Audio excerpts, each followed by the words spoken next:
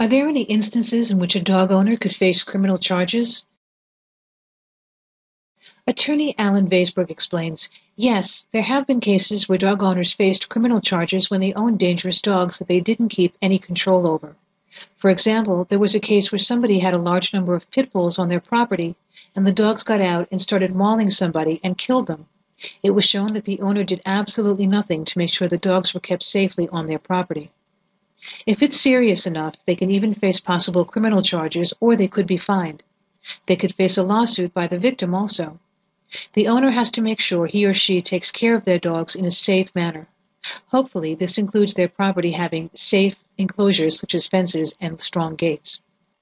For more information and a free phone consultation, contact attorney Alan Vaisberg from the law offices of Steers and Associates at 1-800-824-5416 or visit them on the web at steerslawfirm.com.